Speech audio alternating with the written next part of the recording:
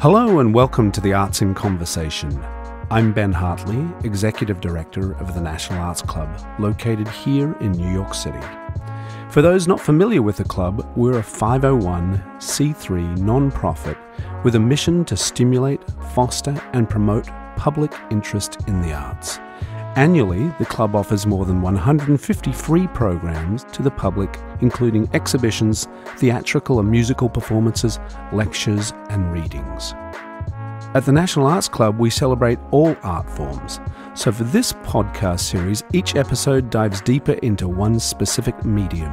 Today, our episode is dedicated to fashion. For years, our club has hosted lectures and conversations on a wide range of fashion topics. We've looked at everything from the history of 18th century dress to the revival of Western wear to the somewhat taboo topic of latex. These programs, often some of the most well-attended at the club, bring a stylish and diverse crowd to the club, with many attendees dressing up to meet the theme.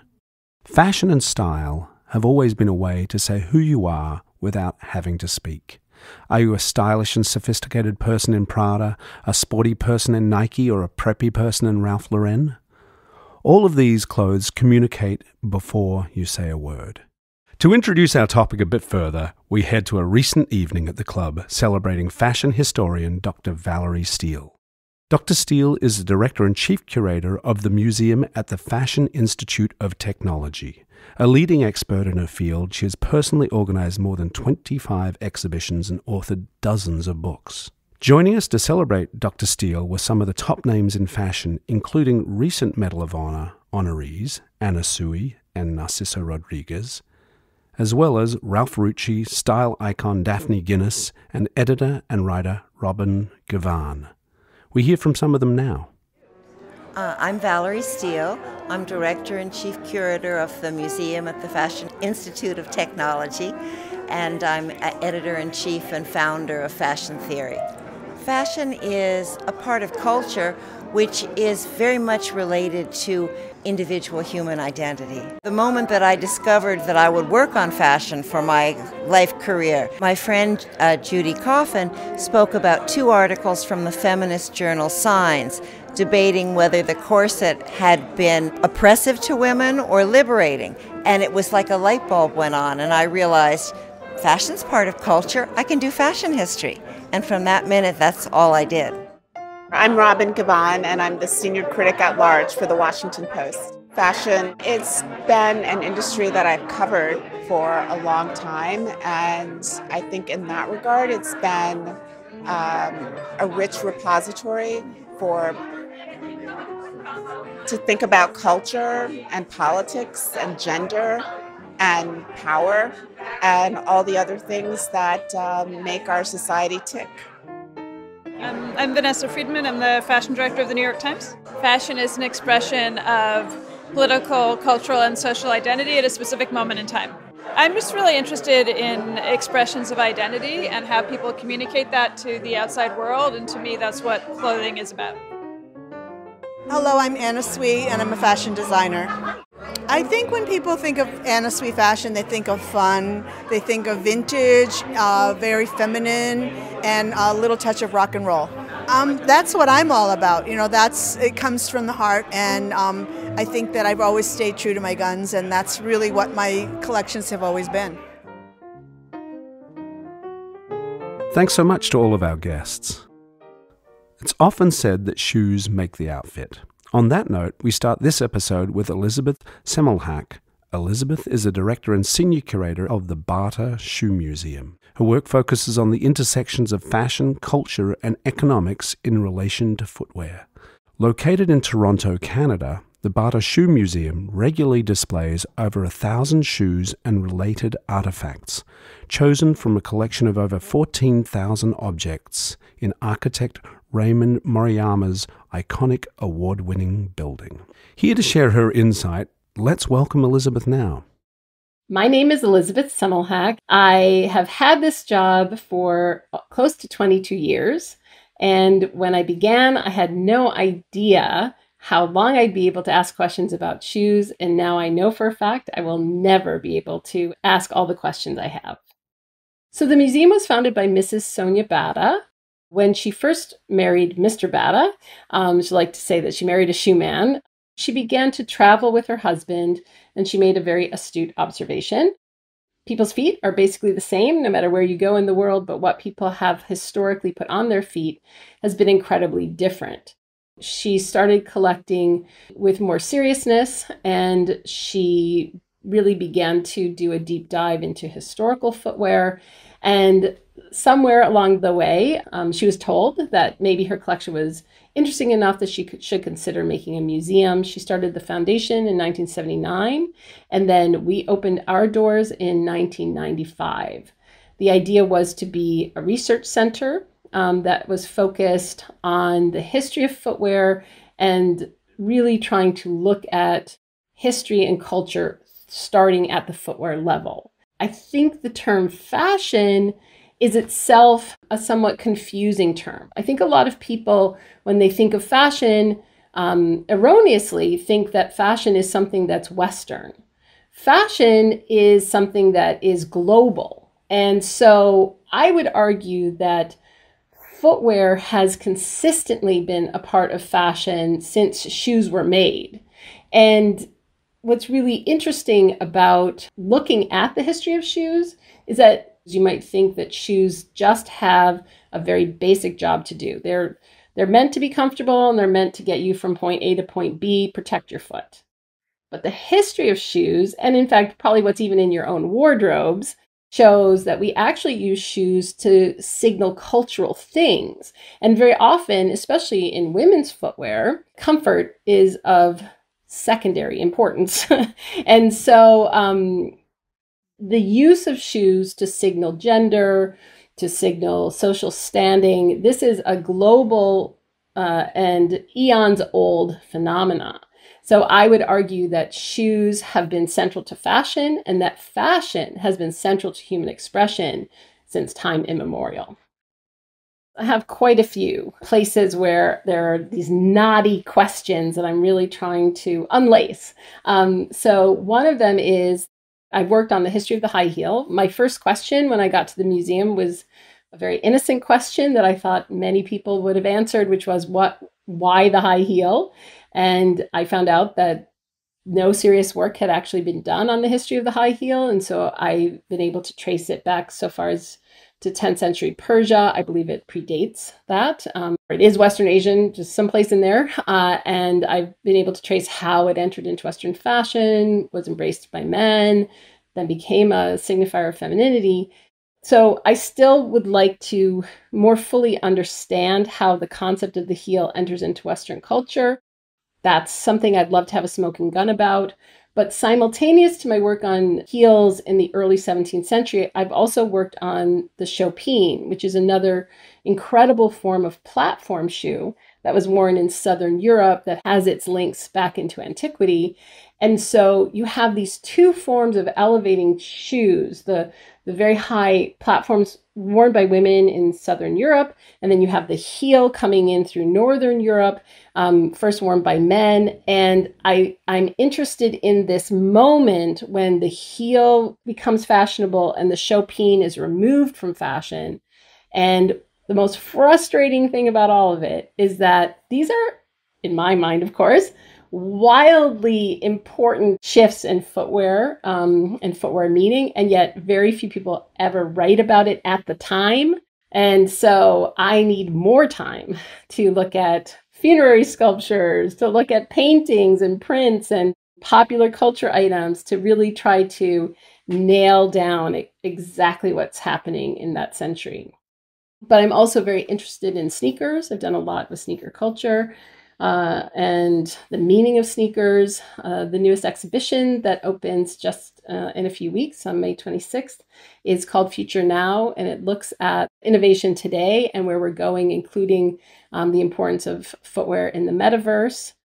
The metaverse is an umbrella term for places where you can go into as an avatar, where you watch your avatar move around a space. So it could be in an online game, it can be in a a space that you just have on your computer, but it can also be a virtual reality space where you're wearing a virtual reality headset and you're stepping into and very convincingly feel like you are in another place. Sometimes shoes in the metaverse can look like shoes in real life. You know, if you think about the Jordan collaboration with Fortnite, where players could earn skins that included Air Jordan 1s. And so that's, I guess, a very good example of a kind of blurring between real life and the virtual realm. So in addition, in the exhibition, we have some footwear made specifically for wear in the virtual world. And what's interesting to me about the possibilities of footwear in the metaverse is that the physical body isn't real. And so you don't have to even think about comfort, fit. You can do anything in the design of footwear in the metaverse. And what I'm hoping to see as this grows is that people begin to not replicate what we have in the real world, challenge what we have in the real world. And I think that this is really going to be an interesting space for fashion design. Things that we're told is that fashion is a form of self-expression. However, the fashions that we buy are in general pre-made. Even if you go to a vintage shop, those vintage shoes have been selected. They've either been saved for some reason, social reason, they've been winnowed out for some larger social reasons. And I think that one of the main reasons that we wear fashion is to signal alliances. For example, Birkenstocks, until very recently, used to be a form of footwear that when you saw somebody in them, you might feel comfortable. You might be wrong, but you might feel comfortable assuming that they had liberal politics. They might have a vegetarian diet. They had certain leanings, certain leftist leanings, and that could all be embodied in just their choice of footwear. So the same can be said about which brand of sneakers that you might wear. Different sneaker brands convey different ideas. And so people choose these things, whether they do it consciously or subconsciously, that then get incorporated into how they are creating their own sense of self-presentation. There are some things that we find naturalized on some bodies. The high heel today is a perfect example of that. We don't even notice it on some bodies, or we celebrate it on some bodies, like, wow, you look fantastic today. And yet on other bodies, we can be instantly shocked, like stop traffic shocked, by seeing somebody wearing nothing different from their normal expected uniform than a change of shoes. So I think there's an incredible amount of naturalized meaning in shoes that we actually all play with when we decide what to buy and what to wear to an occasion or to work. It's in those moments of, oh, I shouldn't probably wear that pair of shoes to this event, or I should wear this to a job interview, that I'm very interested in unpacking. Thanks so much to Elizabeth. Next, we'd like to introduce you to Raven Ong. Raven is a Filipino-born costume designer and professor based right outside of New York City in Connecticut. Having moved to the United States in 2014, he continues his work on productions in the Philippines, while also working locally in New York and across the country. Raven has created costumes for performances of the Philippine premieres of Kinky Boots, Matilda, Waitress, and Beautiful, the Carole King musical. He was nominated for Outstanding Costume Design for Peter Pan, A Musical Adventure, Jekyll and Hyde, Alice in Wonderland, and Rapunzel, Rapunzel, A Very Hairy Fairy Tale. Listen in as he shares his unique international experience working in costume design. My name is Raven Ong. I am a professional costume designer. I am also an educator. I am an assistant professor of costume design here at Central Connecticut State University in New Britain, Connecticut. I collaborate a lot with directors. I buy fabrics. I build costumes. So anything that has to do with what actors are going to be wearing on stage is my job. I moved to the United States in 2014, and I've been designing costumes for mainstream theater companies in the Philippines for about 7 years before I decided to pursue further studies. When theater design was introduced to me, that's how I would say my life transformed, because I can see designing from paper being translated into something that's really tangible. I got to design props and set designs and costumes and all of that. I actually get asked often about what shows do we do in the Philippines, but we actually do a lot things that are similar. We do Shakespeare a lot. We do Oscar Wilde a lot. So basically, the shows that we do here in the United States are the same things and the same productions that we do there. We have adaptations into Tagalog or in our language of Shakespeare and Arthur Miller. But one thing that I would say that might be a little bit different is that Filipinos really love color. I guess it really is all about the culture and what's more appealing to the eyes of the Filipinos.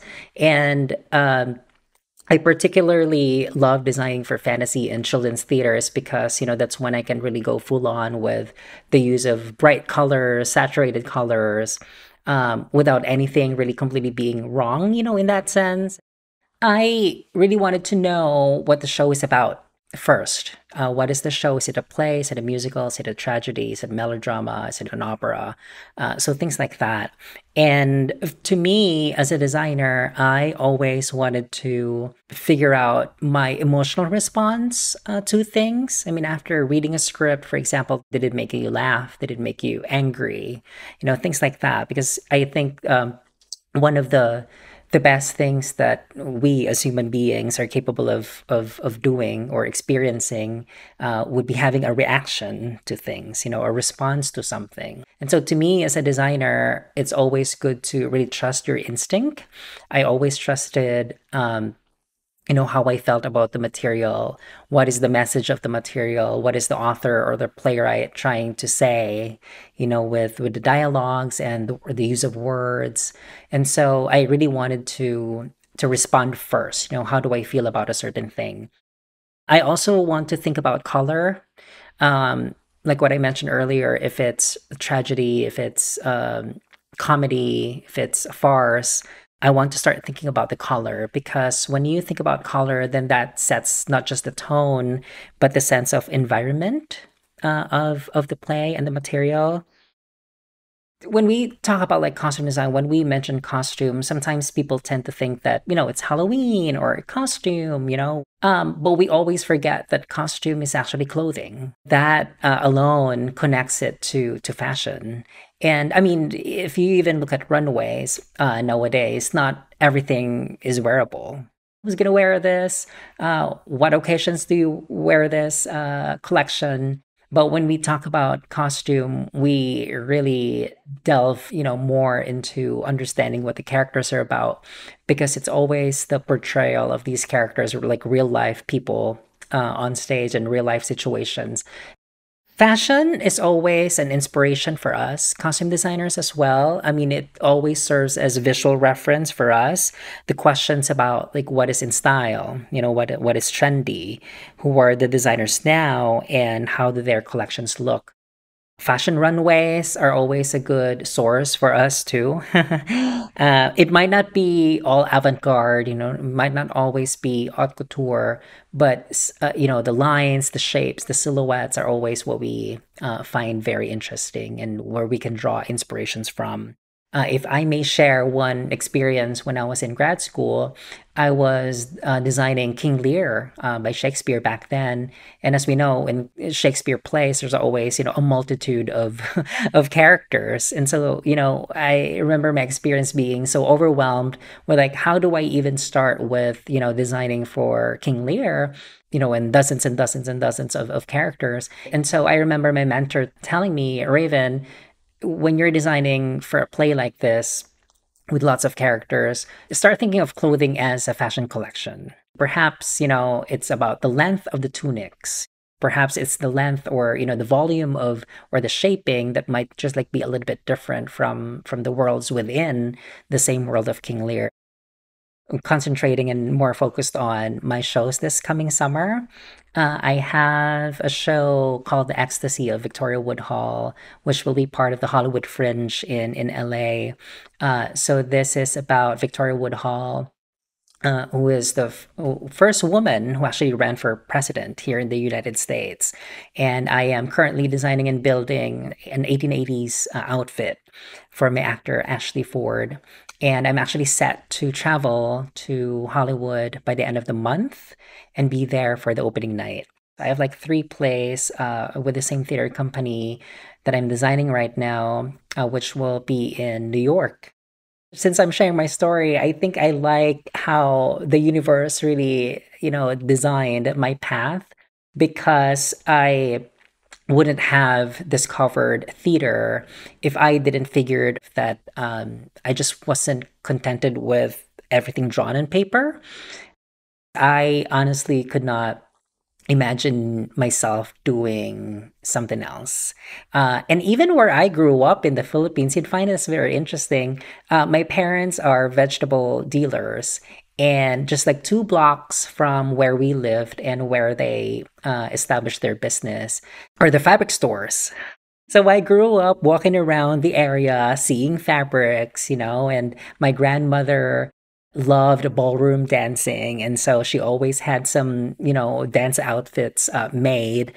That really is just, the universe setting you up, for what you will become. I've seen how theater alone can provide lots of employment. But I think my wish for right now is to really, for the costuming business and the costuming world to keep flourishing, especially, right, everybody is coming out of, fresh from the pandemic. My wish is that the theater business, the costuming business, the costume shops will keep flourishing and be able to employ more workers. When you get to work in a very professional setting, of the costume shop that builds costumes for Broadway shows and professional productions, you'd find it so impressive and amazing to think that there are these people who actually spend their life, performing their expertise in costume construction. I would also add and wish for pay equity for everybody as well, and more diversity in the workplace. I would wish for more designers of color in the field, embracing what the world means now in 2022, more doors for people, immigrants like me, to be able to share my craft as well, and my knowledge. And I think that once we get to that point, then it would be a lot more spectacular, in the world of costuming. And it is really nice that we're talking about fashion and culture and costumes, because this always goes back to who we are. And with my Filipiniana clothing knowledge as well, I have received countless of messages and emails from Filipino Americans, Filipino Canadians, and it is really through fashion that they can go back to their roots and understand their roots as well, because they only just see their grandparents in photos and what they wear. And so I think for the most part, clothing really where we can express our cultures, our identities. Thank you to Raven. To be honest, I come to dressing up for Halloween late. It just wasn't a thing in Australia or London where I spent my childhood. However, since I've had children, Halloween has always been fun. The power to invest in make-believe through costumes is transformative. Yet if you watch children play, they're always transitioning from the real to the imaginary. It's that same power of transitioning from the real to the imaginary that adults do when they go to fancy dress, Halloween, participatory events, allowing us to escape from who we are to who we are scared of or who we dream of being at some point in the future. As is tradition, we end this episode by introducing you to our National Arts Club members. This time we have not one, but 2 always fashionable members we'd like you to meet. First up, Nina Urban. Nina Urban has been involved in the club's fashion programming for several years and has helped to plan numerous events, including our annual Bonnet Bash, a celebration of all things headwear. A psychiatrist in her professional life, Nina spends much of her free time exploring her passion for costumes, a hobby she tells us about now. Welcome, Nina. My name is Nina Urban. I am very pleased that I was able to become a member of the National Arts Club. I'm a member of the fashion committee since 2013. I came to fashion through costumes, and I came to costumes through theater. I was playing theater in high school and early on realized the transformative power of costumes for being a different character. Also, I'm from Germany, where we have carnival culture that actually goes for a whole season from November to February. So costumes are widely accepted. Carnival is related to Catholic Church. Originally, Catholic regions in the world celebrated as part of the church calendar leading up to the fasting season. So Carnivale meaning let go of meat, the season of introspection, repenting, fasting, being more of a modest lifestyle. I'm not Catholic, so I like the costumes, but I grew up in a very mixed region, Catholic, Protestant. Carnival season was in full swing, and the events start in November and then culminating in what you know as Mardi Gras. So costumes, what's the difference between costuming and fashion? Costume usually defines that you are indeed another character, but I found that fashion, dressing up glamorously for special occasions, is also transformative because it can be, for a naturally shy person like me, it really helps to step into a different character. My favorite subject is Bonnet Bash is the annual celebration of all things headwear, hosted by the Fashion Committee since its inception in 2013. The idea came from David Seiler, the current or co-chair of the Fashion Committee. Bonnet Bash, it's not only bonnets we wear. In fact, we wear very different things. The focus is an exhibition, one night only installation of headwear by featured designers. But it has evolved into a full-fledged party that I think is generally quite popular.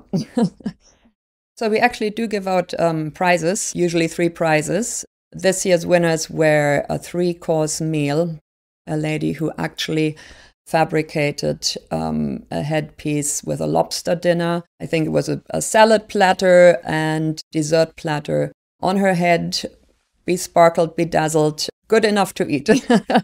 And her partner was wearing a headdress that was essentially a s'mores dinner, with marshmallows. And I think you can even light it on fire, although we didn't do that here. And I think the most opulent prize was just a very beautiful floral arrangement. So those were great, but I think everyone was a winner. Everyone really, really tried their best. Fashion is not only, beautiful, glamorous clothes, but really a style, which is, a personal style. So I spoke about costumes, which makes it easy to transform into a different character. But I think out of the ordinary is important because we all lead ordinary lives. Fashion allows to step out of that and into something that is immediately enjoyable and uplifting. So I see a very therapeutic aspect of fashion. It can really help to transform and be a different person. Are you more yourself in your, normal clothes, or when you dress up? Dress up, and life will provide the occasion. Thanks so much to Nina. And finally, we go back to our celebration of Dr. Steele, this time to hear from National Arts Club member David Seiler. David, a current co-chair of the club's fashion committee, is an Emmy Award-winning stylist and best-selling author. Having spent many years working in film, television and Broadway, he recently received his 8th Emmy nomination for costume design for his work on CBS's The Young and the Restless. David, take it away. I think anyone who is fortunate enough to be paid to be creative is so lucky. And I feel that I am very lucky. I started when I was very young. I always had an interest in fashion and color and so on. And growing up in upstate New York, I never knew exactly how or where I would make a career out of that. But it was really after I went to NYU in my second year where I thought, I started as an acting student, and I thought, I love this, but I don't think it's forever. I don't think this is me. And I started to take design classes, and it just created this urge to do it. And then I studied further a lot of classes on color and art history and so on. And so I wrote a book on color and a book on shopping. And I've been doing TV shows in Broadway and off-Broadway for 30 years. Whenever I lecture or speak to young people, like lecture at universities and things like that, or a young person asks me advice, I always say that it is very important to pass it along. And, I'd love to say that my mentor was insert famous name here, but I have to tell you the biggest influence was probably my family. My grandfather was a part-time artist, a brilliant, brilliant artist who was asked to be a sketch artist for Walt Disney, and turned it down because his young bride said, "We're not moving from Utica, New York, to this place called California."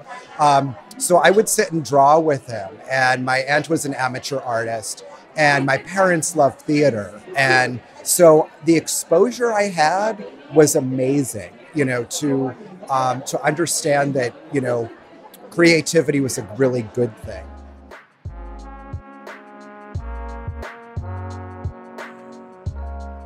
Thank you, David, and thank you all for listening to this episode of The Arts in Conversation.